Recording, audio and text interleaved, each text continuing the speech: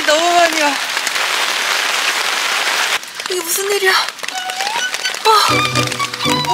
물이 왜 계속 들어오지? 지금 여기로 물이 계속 들어오고 있어요. 아니 나 힐링하러 왔는데 이게 무슨 일이야? 아유 난리도 아니다 진짜.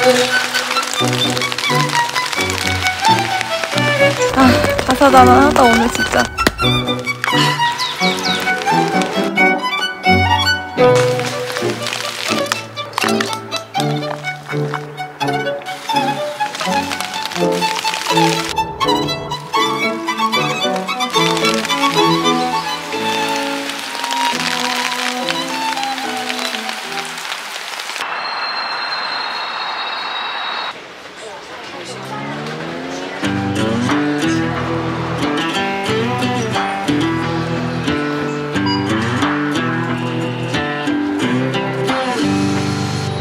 The further we move on from all those yesterdays, happiness gets nearer.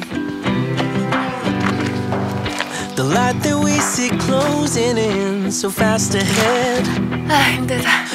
안녕하세요, 빅바디입니다. 여기는 벚꽃으로 굉장히 유명한 캠핑장이에요. 제가 운 좋게 명당을 딱 예약을 해서 오늘 오게 되었습니다.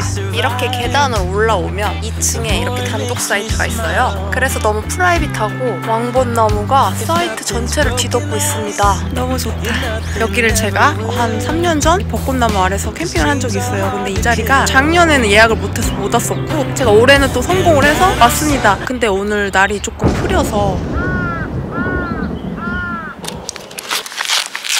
오늘 배낭 무게는 14kg가 나왔어요. 이제는 날이 따뜻해져가지고 가방 무게가 점점 가벼워지고 있습니다. 오늘 저의 짐입니다. 이렇게 가져왔어요. 어떤 용품들이 들어있는지 가볍게 소개해드리도록 할게요. 최고 인기 코너? 모두가 기다리던 그 코너! 빅바디 가방을 털어라.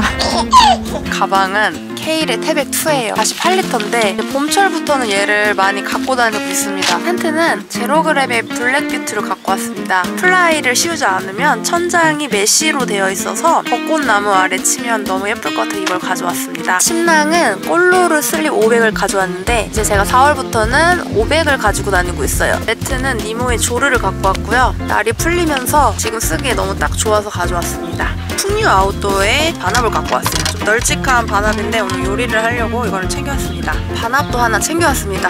바르고의 티타늄 시에라예요. 일반 시에라보다 좀 큰 미니 냄비로 쓸 수 있어서 유용하더라고요. 바르고의 티타늄 컵입니다. 그 안에 씨투써밋 베개가 있어요. 제가 1년에 한 번 벚꽃 캠핑할 때만 쓰는 랜턴이에요. 왜냐면 벚꽃 랜턴이거든요. 1년에 한 번. 오늘이 그날이네요. 장작을 쪼갤 수 있는 그랑스포스 손도끼랑 모탕이랑 또 가죽 장갑. 숯에다가 요리를 할 수 있는 티타늄 그릴박스예요. 이거는 티타늄으로 된 그릴인데 요리할 때 써보도록 하겠습니다.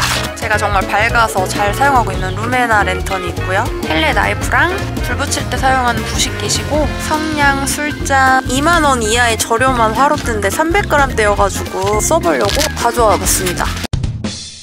텐트 얼른 치자. 배고프다.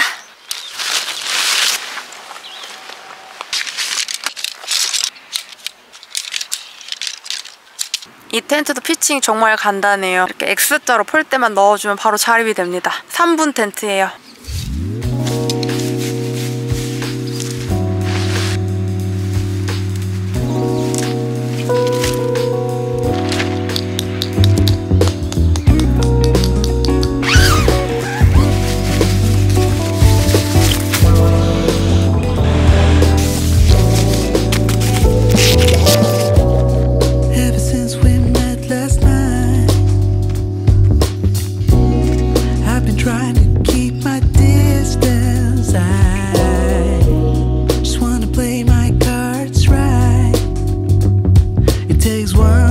끝났습니다.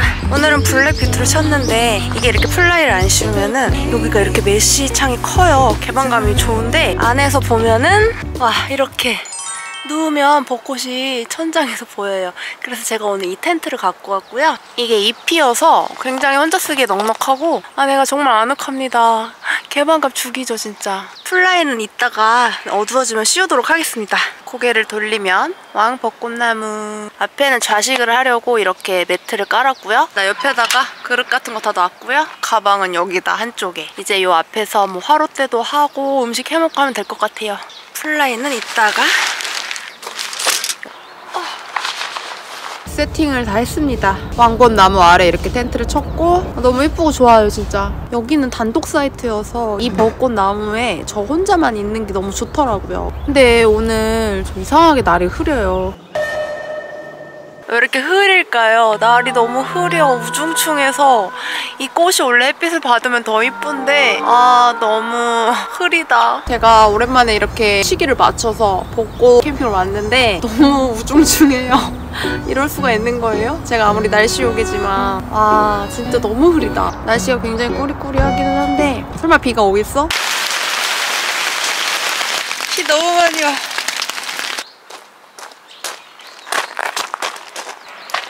제가 오늘 깜빡하고 테이블을 안 갖고 온 거예요. 그래서 항상 여기 오면은 통나무 테이블을 하는데 이걸 하나 얻어왔습니다. 이걸로 테이블을 하려고 해요. 오늘은 이네디땀이라는 습대인 맥주를 가져왔어요. 짠! 짠! 맥주 너무 맛있다. 벚꽃나무 아래서 먹으니까 더 좋은 것 같아요. 너무 좋다.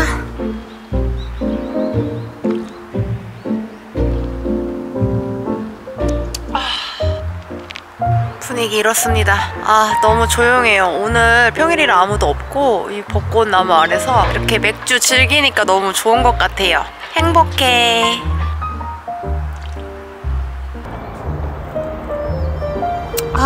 너무 좋아. 제가 지금 배가 너무 고픈데 이 맥주에 어울릴 만한 맛있는 안주를 해서 같이 먹으려고 해요.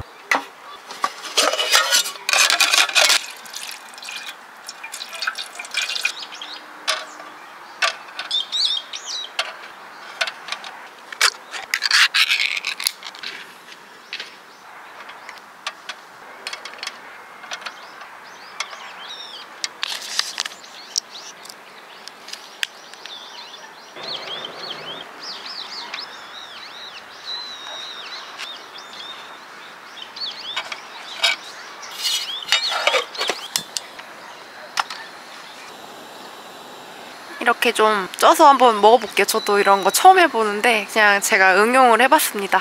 골뱅이도 안에 넣었고요. 버터 전복 찜 그런 거를 그냥 해보고 있는데 익을 때까지 깡맥을 하겠습니다. 짠. 흐려도 벚꽃은 이쁩니다. 저는 이것도 즐기기로 했어요. 이 나름대로 너무 운치가 좋습니다. 내일 아침을 기대해볼까?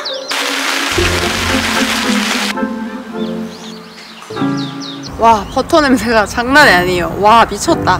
너무 맛있을 것 같아. 저 지금 너무 배고파요. 맥주로 배 채우기. 짠.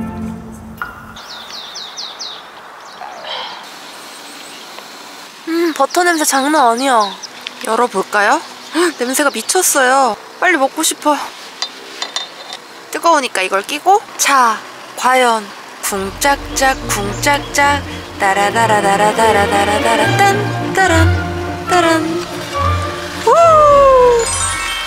너무 맛있겠다. 냄새 죽여요 진짜. 와, 미쳤다 냄새.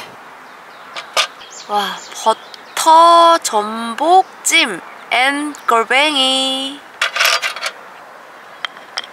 또또또또또또.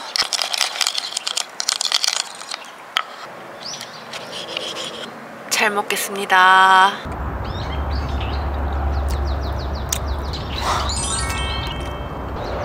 와, 미쳤다. 진짜 최고예요. 진짜 쫄깃하고 버터의 풍미가 막 느껴지면서 진짜 맛있네요. 골뱅이도 먹어볼게요. 와. 전복이 4개밖에 없어서 너무 아쉬울 것 같아서 제가 골뱅이를 그냥 응용한다고 넣었어요. 사실 소라를 넣고 싶었는데 소라가 두꺼워가지고 뚜껑이 안 닫힐 것 같더라고요. 그래서 집에 있는 골뱅이를 그냥 갖고 왔는데 환상이다 진짜. 너무 맛있어. 진짜 버터를 넣었더니 미쳤어요 진짜. 얼마 없으니까 반 쪼개서 먹어야지. 애껴 먹어야지. 와. 와.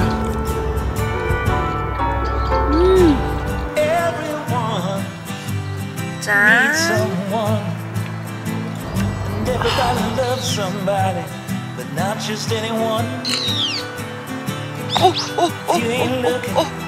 바로 주셨어요?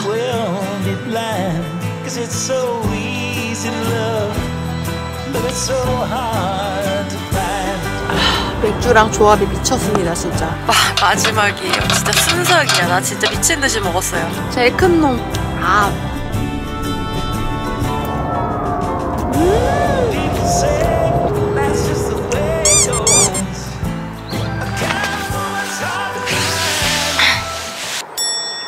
휴식 타임. 이렇게 누우면 와, 벚꽃 봐요, 벚꽃. 와, 이러려고 오늘 이 텐트를 갖고 왔는데 비록 날이 흐려서 벚꽃이 뭔가 선명하진 않은데 이런 운치도 너무 좋은 것 같습니다. 와, 좋다, 좋아.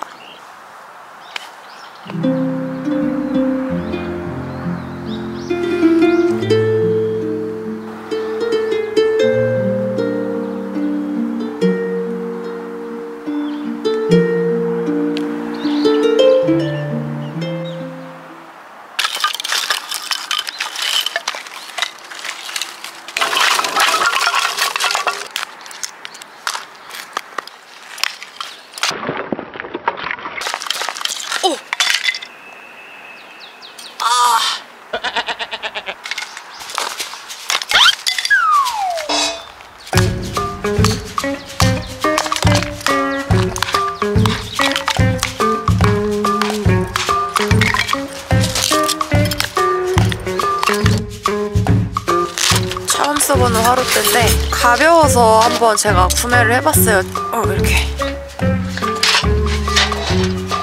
이렇게 간단하다.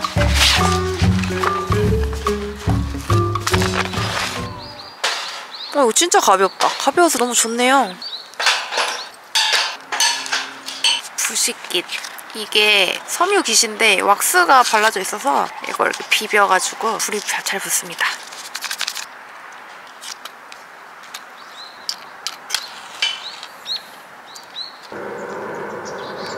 잘 붙었다.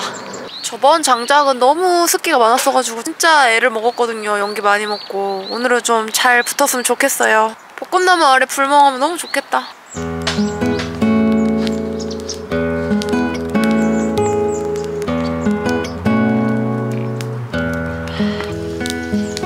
와, 불 잘 붙습니다. 오늘은 너무 좋다.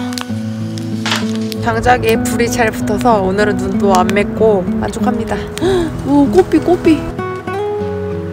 한 번씩 이렇게 바람이 강풍이 확 몰아치고 있는 것 같아요. 이렇게 안에 꽃잎이 다 들어가네. 꽃잎이 휘날리는데 지금 바람도 엄청 많이 불고 날씨가 심상치가 않아요. 저는 좀 걱정이 됩니다. 이렇게 불멍을 하고 있는데 제가 이렇게 느낌이 있지 않습니까? 날씨 요괴로서. 너무 날이 우중충해. 이거 뭐지? 이 먹구름 뭐지? 도대체 뭐야 이거?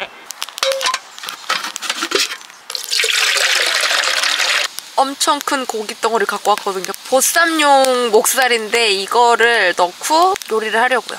얘를 넣고 묵은지를 넣고 묵은지 목살찜을 해볼 생각이에요.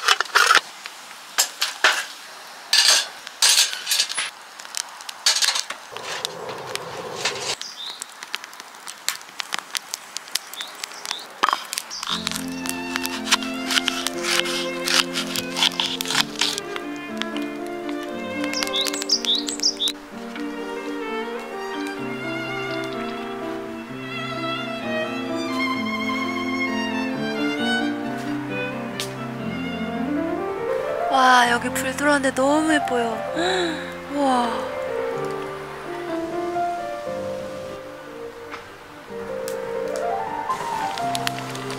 한번 열어볼까요? 와, 대박.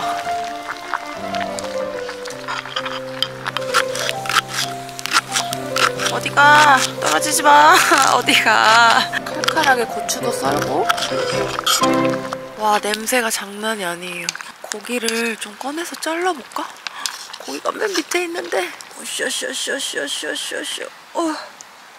와, 진짜 크죠? 고기 두껍고 장난 아니에요. 제가 그래서 오늘은 일부러 밥을 안 했습니다. 이 고기만 해도 양이 많아서 썰어가지고 김치에 싸먹으려고요.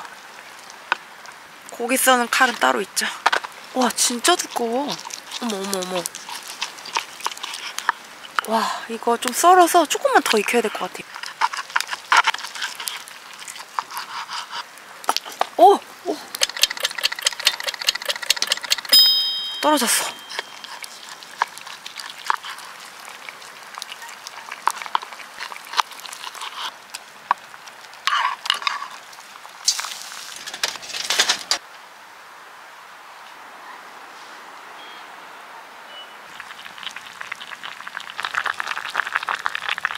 와, 너무 맛있겠다.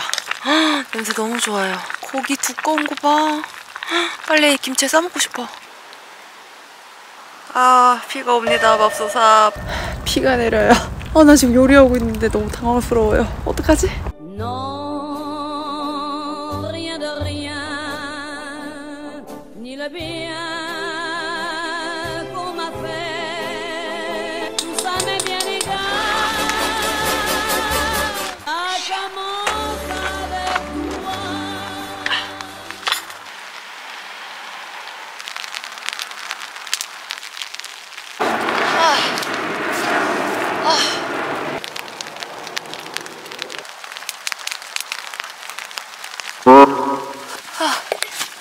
어떡해, 내 음식 비를 맞고 있어. 으쌰! 얘를 안으로 옮기고 쟤를 구출해 올게요. 으쌰. 이 비 맞으면 안 돼. 일로와, 너 들어와. 으쌰! 다다다다하다 진짜. 갑자기 비가 쏟아져서 제가 지금 급하게 플라이를 치고 안으로 들어왔어요. 다행히 플라이 정말 한 평짜리 작은 전실이 있어가지고 제가 이렇게 비를 피할 공간이 있네요. 그나마 여기 앞에 앉아서 음식은 먹을 수 있을 것 같습니다. 비 온다고 안에 던져놔가지고 지금 난장판이에요. 난장판. 와, 저기 조명 하나 설치해놓고 난장판입니다. 아, 정말 왜 이래 나한테. 흐린 것까진 좋았잖아. 왜 비가 오는 거야. 이게 뭐야. 저 장작이랑 불 어떡해요. 저 앞에 불은 그냥 이렇게 장작 하나씩 던져주고 비를 바라보면서 밥을 먹을게요. 너무 웃겨. 아, 너무 웃기다 진짜.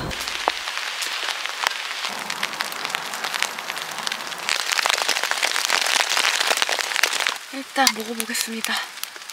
와, 고기, 김치. 김치에 고기를 싸서 비 오는 날 김치찜 메뉴가 죽이네요. 잘 먹겠습니다. 대박이야. 김치는 손으로 찢어야 제맛.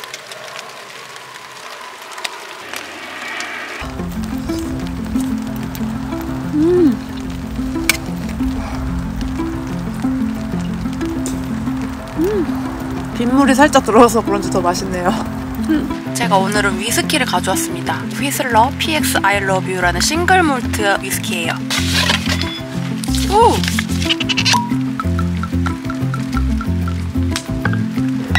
매점에서 얼음을 좀 퍼왔어요. 얼음을 그래서 하이볼로 먹겠습니다.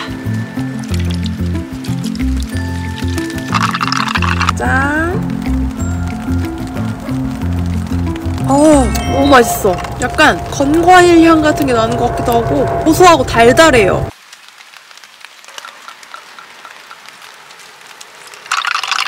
짠! 너무 좋다.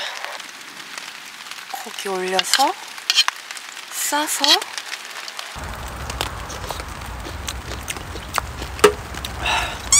고기가 진짜 부드럽습니다. 와, 미쳤다. 빗소리 들으면서 먹으니까 와, 더 죽이는 것 같아요. 짠!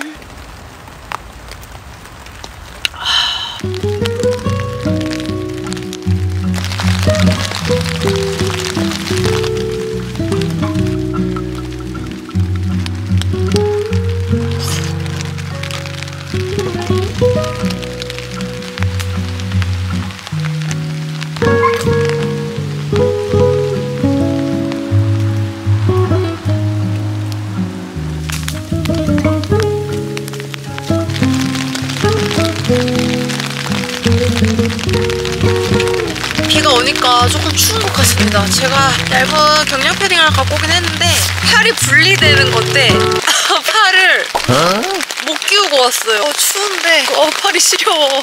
오늘 핫팩도 없고 이래서 혹시나 병이 필요한 거거든요. 아, 제가 판초 우위가 하나 있는데 혹시 몰라서 갖고 왔는데 이거 입어야겠다.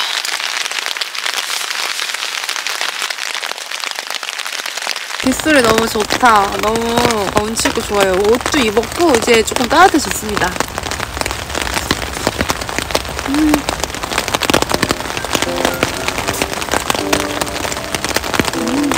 오늘 여기 아무도 없어요. 전세 캠핑이에요. 국물도 너무 맛있어요 진짜. 와. 아, 빗소리 들으면서 김치찜 먹으니까 진짜 좋다.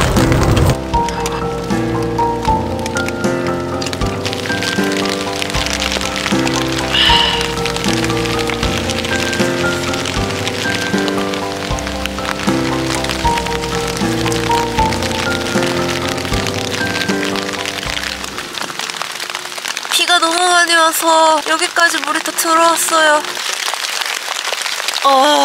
이거 봐요. 어떡해. 이걸 걷어야 될 것 같아요. 물이 자꾸 고여가지고. 아유, 난리도 아니다 진짜. 이거 보세요. 벚꽃 연못이 생겨버렸네? 아니 지금 여기로 물이 계속 들어오고 있어요. 이게 무슨 일이지? 나 지금 당황스럽네? 흥건해요. 이게 어떡해. 여기서 물이 왜 계속 들어오지? 이게 무슨 일이야? 뭐야 이거 왜 이래. 그래서 지금 이거 비닐로 이렇게 좀 막아놨는데 어떡해. 멘붕입니다. 멘붕. 비가 이렇게 들어오니까 이 아늑한 맛이 달아났어요. 불안하고. 또 요새 비 새는 텐트가 어디 있습니까? 뭔가 여기 손상이 있는 것 같아요. 왜냐면 모서리 네 군데는 멀쩡한데 지금 여기만 그러거든요. 뭔가 구멍이 났나? 미치겠습니다. 일단 좀 닦을 것도 필요하고 제가 뭐 아무것도 안 갖고 와가지고 오늘따라 제 비상 수건도 안 갖고 왔는지 모르겠습니다. 아니면 여기 카라반도 있고 하니까 수건 같은 거 좀 빌려서 대놓던가 해야 될 것 같습니다. 난리가 났습니다 진짜.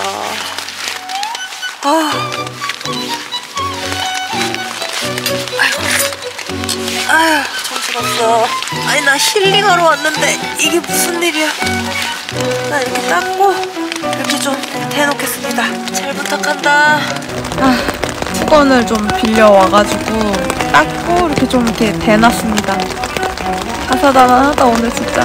왜 이렇게 오늘 다사다난하죠?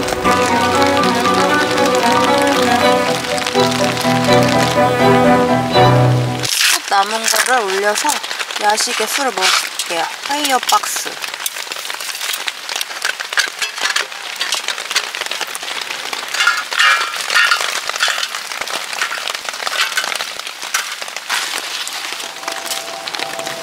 비행기가 정말 자주 지나갑니다. 이거는 그릴이에요. 쭈꾸미. 이쪽에 자꾸 비가 들이치니까 여기에만 놨습니다. 쭈꾸미를 원래 이거 볶아 먹다가 숯에다 구워 먹으면 좋을 것 같아서 제가 불이 꺼지기 전에 얼른 숯을 몇 개를 집어왔습니다.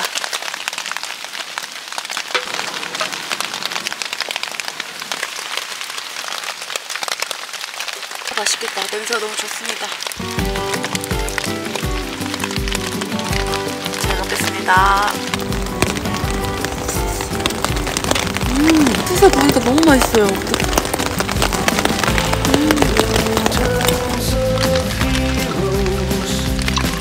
짠!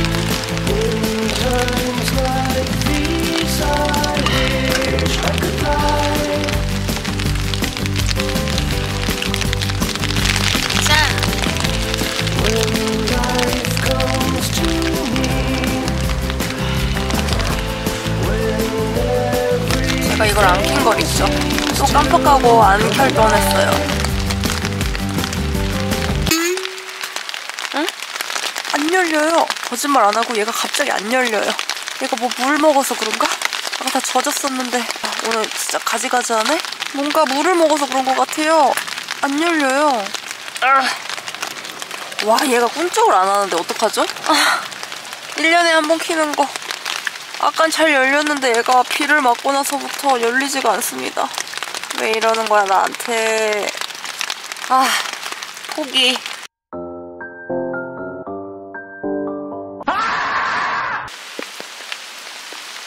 아이고, 여기도 이렇게 비가 와서 벚꽃이 다 붙어버렸어. 철수할 때 큰일 났네요. 일단 텐트 점검을 좀 하고 있습니다. 다른 데는 비가 새지 않는지.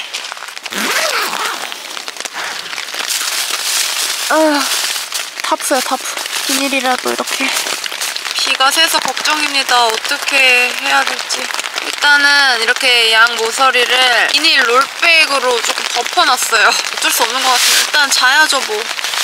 비가 더 많이 안 내리기를 바랄 뿐입니다. 오늘은 침낭 500? 이거 뭐 침낭이랑 막 우비랑 텐트색이랑 다 깔인 것 같아요.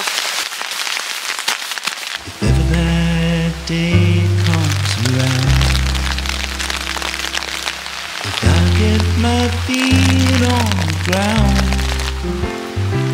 I make body my wife, and it round this whole town. Make it tickle and run.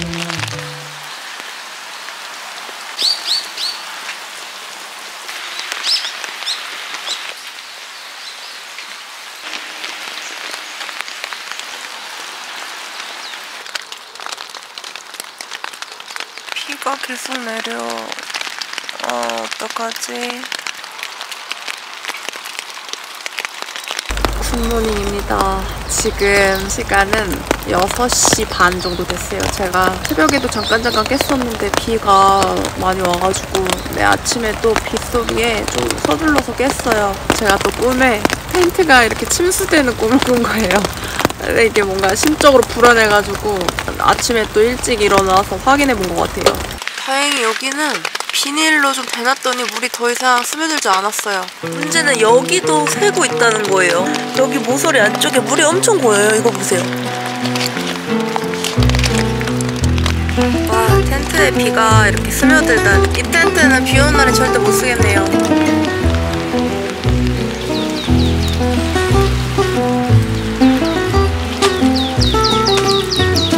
와, 난리도 아니네요. 연못이 됐어. 와, 비가 그만 왔으면 좋겠다. 와, 비가 계속 와요. 어떡해. 밤새 비가 내렸거든요. 빗소리는 좋기는 한데 진짜 걱정이다. 철수할 때는 답이 없는 게 제가 차가 없다 보니까 배낭에 다 하나하나 넣어서 가야 되는데 그게 좀 뚜벅이한테 치명적입니다. 지금 이 텐트를 가져온 이유가 아침에 일어나서 밝은 햇살에 비친 벚꽃을 누워서 보고 싶었는데 그거는커녕 비가 너무 많이 오고 심지어 텐트가 비까지 샜으니 와.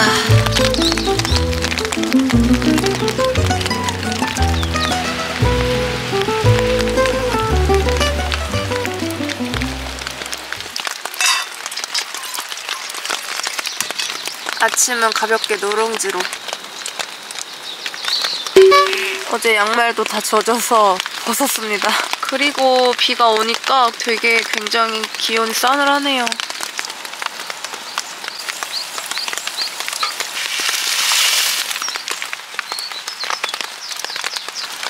냄새 진짜 고소하다. 비 오는 날 누룽지 정말 잘 어울리지 않아요? 누룽지에 같이 먹으려고 낙지젓이에요. 낙지젓을 가져왔습니다. 이렇게 아침 맛있게 먹을게요. 냄새 너무 좋아. 빗소리 들으며 누룽지.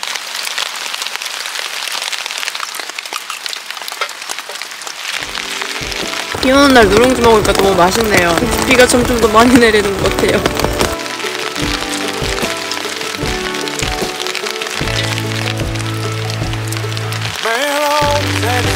비가 더 많이 내리는 것 같아.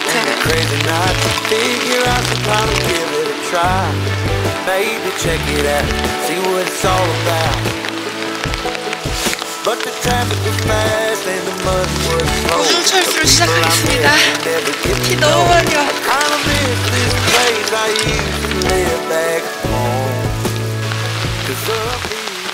비가 너무 많이 와서 철수가 지금 너무 힘들어서 저기 위에 천막 쳐져 있는 공간이 있는데 거기로 좀 짐을 가까우니까 옮겨서 저기서 좀 가방을 싸야 될 것 같습니다. 카메라도 너무 적고 있고 지금 답이 없어요. 다 젖었다. 다 젖었어.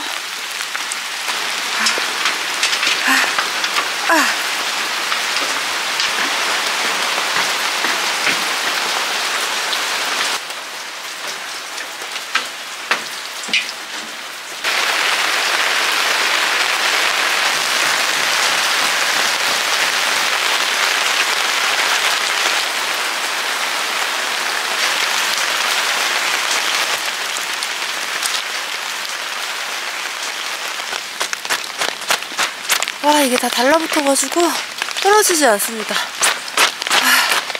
We've been fighting forever. Gone over this 1,000 times before. 지금 이렇게 짐을 좀 옮겼습니다. 여기서 좀 패킹을 해야 될 것 같아요.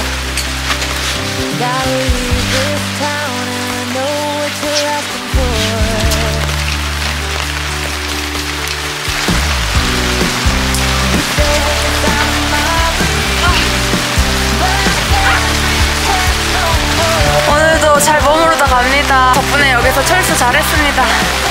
철수를 어떻게 이렇게 했고요. 지금 비가 더 많이 오고 있습니다. 그래서 저는 여기 캠핑장 앞에까지 택시를 불렀고요. 택시 타고 지하철 타고 갈 예정이에요. 그러면 다음에 만나요. 안녕.